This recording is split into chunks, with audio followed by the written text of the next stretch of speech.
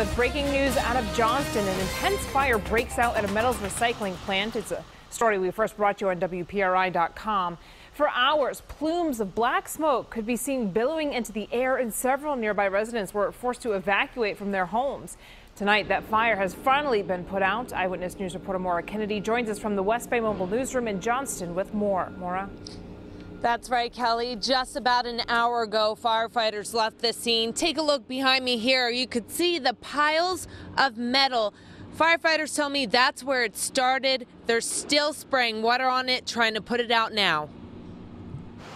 Johnston firefighters battle about a 6-hour blaze that filled the area with smoke and flames. The fire broke out around 2:45 when a security guard saw smoke coming from a light iron pile. It's just very difficult. The pile is high, so you have to separate the metal, and as you separate the metal, the fire department has to then hit it with the foam.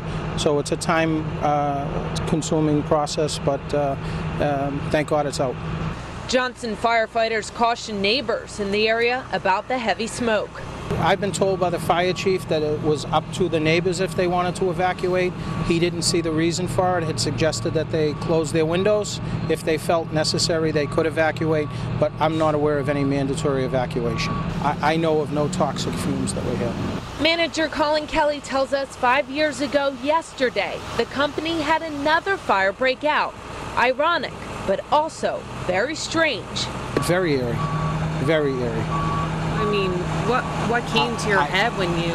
I was in New Hampshire with my family when I got the phone call, and vivid memories of 5 years ago. It's just very weird.